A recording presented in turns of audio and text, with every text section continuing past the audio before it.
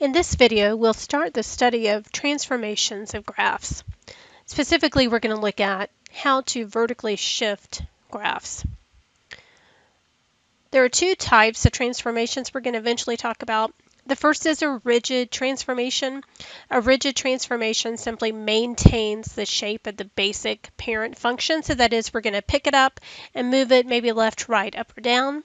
And then there are non-rigid transformations that distort the shape of the original graph in some way.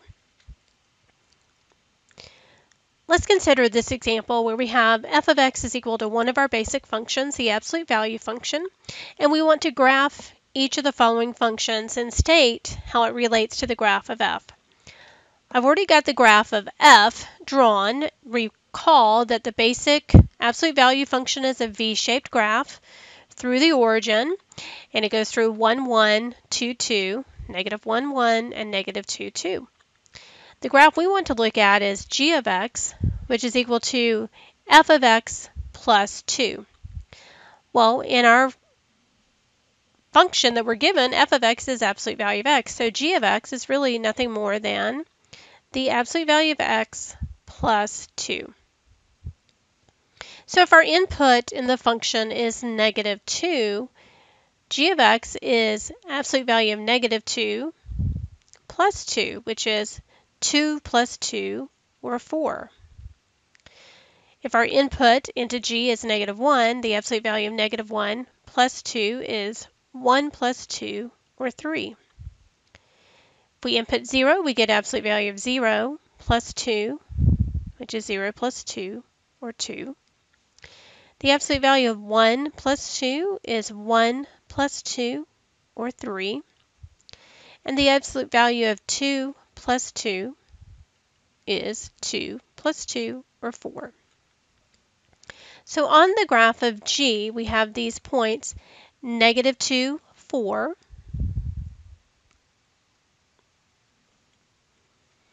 negative 1, 3, 0, 2, 1, 3, and 2, 4. So drawing a graph between these points should give us a V-shaped graph, and notice the relationship. It is the exact same graph, just picked up and moved up 2 units. So we say that the graph of G is the graph of F shifted up 2 units. So notice that this outside addition of 2 increased all of the y values by 2 units, which caused that shift up, that vertical shift up. Now let's use the same function, absolute value of x, and look at g of x, which is f of x minus 3. So g of x in this case is the absolute value of x minus 3. So when we input negative 2 into the function g, we get absolute value of negative 2 minus 3, which is 2 minus 3, or negative 1. Absolute value of negative 1 minus 3 is 1 minus 3, or negative 2. Absolute value of 0 minus 3 is 0 minus 3, or negative 3. Absolute value of 1 minus 3 is 1 minus 3, or negative 2. And absolute value of 2 minus 3 is 2 minus 3, or negative 1. So now we have negative 2, negative 1, negative 1, negative 2,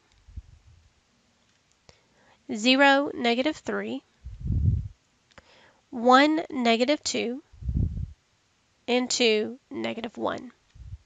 So notice the shape of the graph has not been distorted. It looks exactly the same.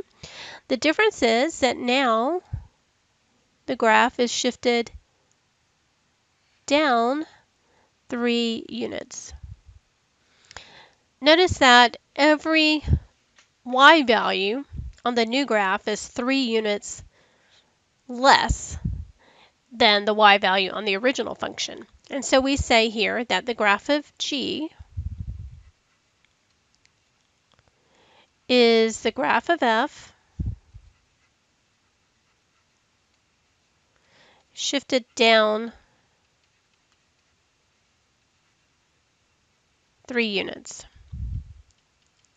So notice that this outside change, that is, we have that basic function, but we're adding or subtracting a number from it, that affects the y values and causes the graph to shift up or down. In summary, we can write this.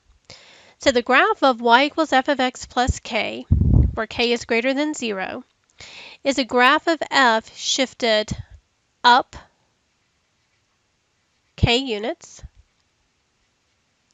If the point xy is on the graph of f, then the point x, y plus k is on the graph of y equals f of x plus k.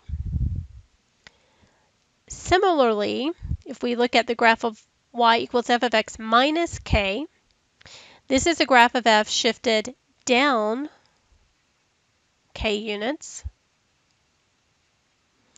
If the point xy is on the graph of f, then the point x, y minus k is on the graph of y equals f of x minus k.